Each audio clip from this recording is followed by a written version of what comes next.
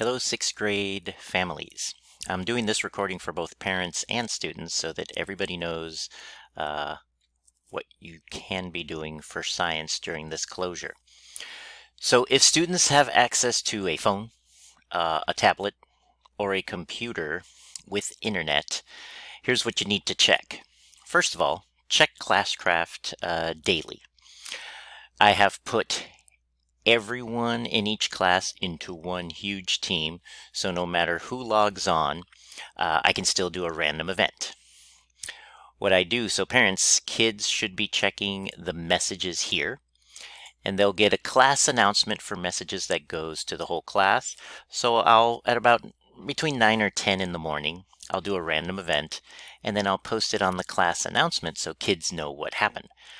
Maybe it's something they have to do, or maybe they got XP or took some damage. I won't apply the damage till the end of the day, around 5 or 6. That gives warriors a chance to protect. Then, in the evening or the next morning, healers can check and see who they can heal, and mages can transfer mana.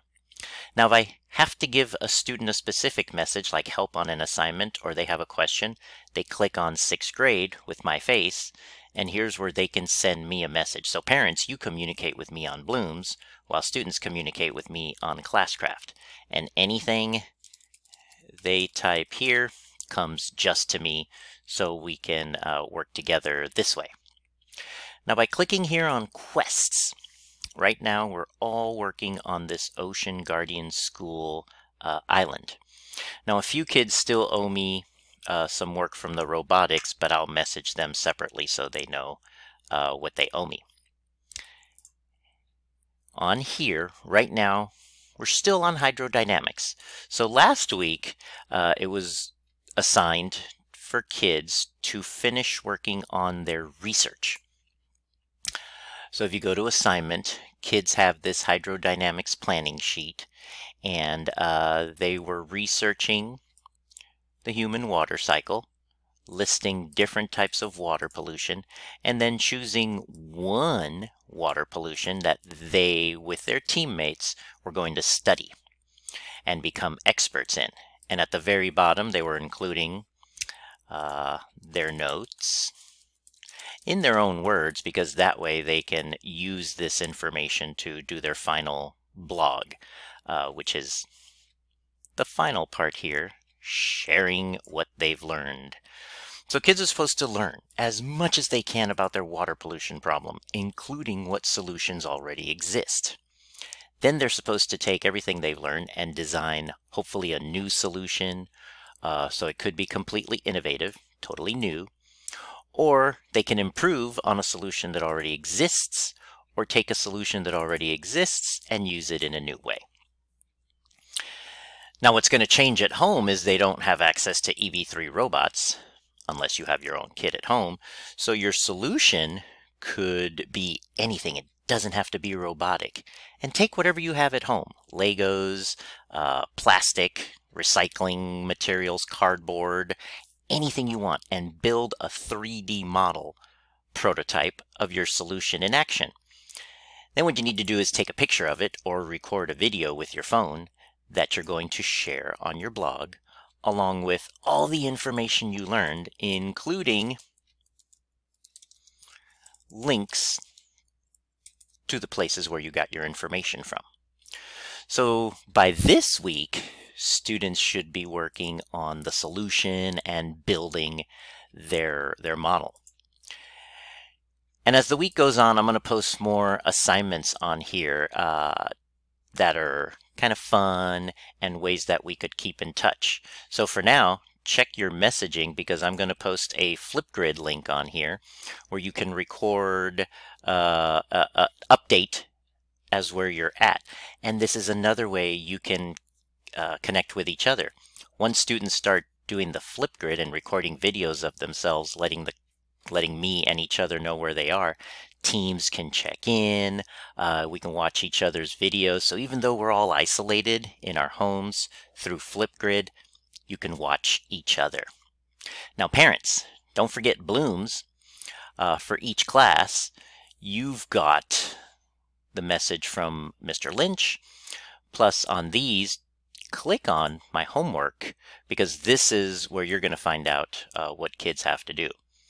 So if your child's in my homeroom class, they're still working on their podcast, and I'd love to have those in so I can submit them to the podcast challenge we've been working on. And then this tells you what kids are doing for this hydrodynamic challenge. And I'll update stuff regularly to let you know what's going on. And parents, those of you who have not been messaging me, you can message me in two ways. You can post a comment to any post I share, or you can go to messages and message me so that it's just between you and me. Remember, if you put a comment on one of these, everyone can see it. But if you click on the messaging and go to message, then anything you write there, if you pick me, will just go to me. So these are messages just for Mr. G. And I'll probably start answering messages around 10 in the morning, and I'll go pretty far into the night, around 6 or 7, because I'll be checking all day.